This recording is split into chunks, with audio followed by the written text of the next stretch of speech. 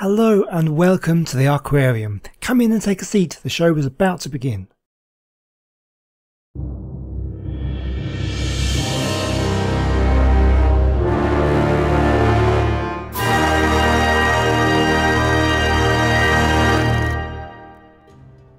Long before huge reptilian predators like mosasaurs, plesiosaurs and pliosaurs dominated the oceans, many different invertebrate species ruled the waters. Today we're taking a look at the Eurypterids, a diverse group of arthropods sometimes known as sea scorpions. Although not true scorpions, they are considered to be related to modern arachnids such as scorpions and spiders. These creatures spanned an incredibly long time, with the earliest dating to around 467 million years ago, and the latest surviving until the mass extinction at the end of the Permian period around 248 million years ago. They are an incredibly diverse group of animals with many different shapes and sizes. For this episode, I'd like to focus on one genus of Eurypterid, the Jeakelopterus, as this is the species that's supposedly represented here in Ark.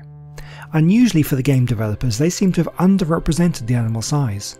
The Jeakelopterus is said to be the largest arthropod that ever lived, measuring 2.3 to 2.6 meters in length. That's around 7.5 to 8.5 feet, and would have been around a metre longer if you include the length of the claws stretched out in front of it.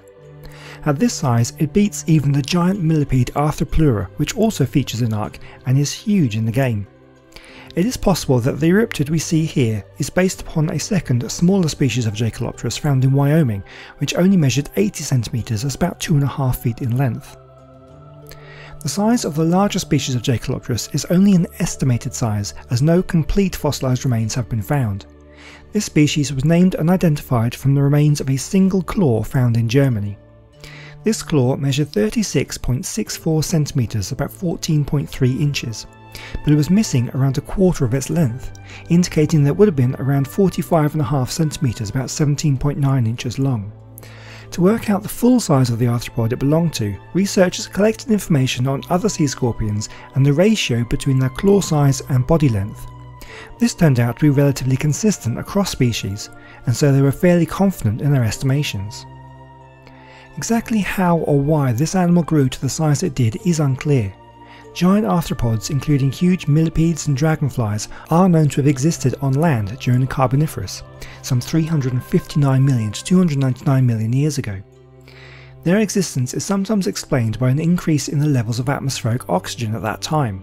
This could have allowed creatures with breathing systems that relied on the diffusion of oxygen into tissues rather than full-blown respiratory systems to grow much larger. But giant aquatic sea scorpions existed before this oxygen boost.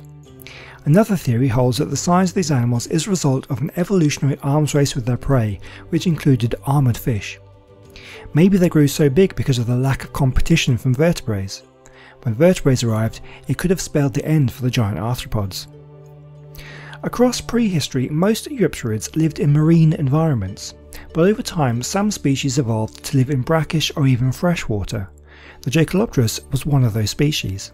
It would have lived in the freshwater systems of what is now Germany. The morphology and body construction of Jeakelopterus suggests it lived an entirely aquatic life, and it is very unlikely that an arthropod with the size and build of Jeakelopterus would be able to walk on land. Jeakelopterus had a large number of lenses in its compound eyes and good stereoscopic vision. Its claws were strong with adaptations for puncturing and grasping prey, similar to modern scorpions and crustaceans. Puncture wounds likely caused by Jeakelopterus have been found on some fish fossils.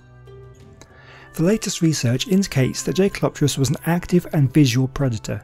Fully grown Jeakelopterus would have been an apex predator in its environment and likely preyed upon smaller arthropods, including their own kind, and early vertebrates. The visual acuity of Jeakelopterus increased with age, with smaller specimens having relatively worse eyesight. This has been interpreted as indicating that adult Jeakelopterus lived in darker environments, such as in deeper water.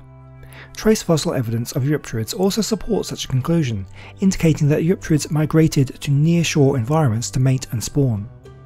A powerful and active predator, Jeakelopterus was likely highly agile and possessed high maneuverability. The hydromechanics of the swimming paddles and the talons of Jeakelopterus suggest that, like other members of the group, they were capable of hovering, forward locomotion and quick turns.